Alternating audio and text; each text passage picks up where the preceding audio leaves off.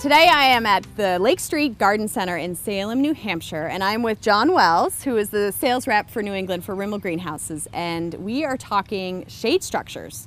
So summer is in full swing, it's hot out, your plants, they really need protection, and shade structure is an inexpensive way to provide that protection. John, what would you say are sort of the highlight benefits of a shade structure for your business? I think the highlights of these things, they're modular.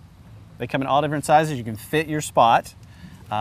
They provide an area that's shoppable for the customers. Your plants like to be out of the direct sun, so do your customers. This is a great place to shop.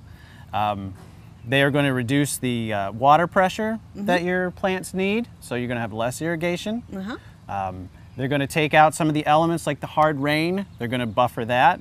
So it's all about protecting your plants, giving them what they want, and also what your customers want. Great, yes, and I know that we can still have freak hailstorms every now and then, so what a great place to protect them from that absolutely. As well.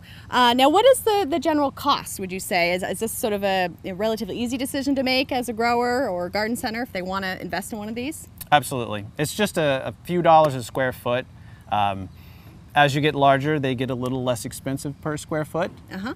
They also come in different shade factors. You got different colors to choose from.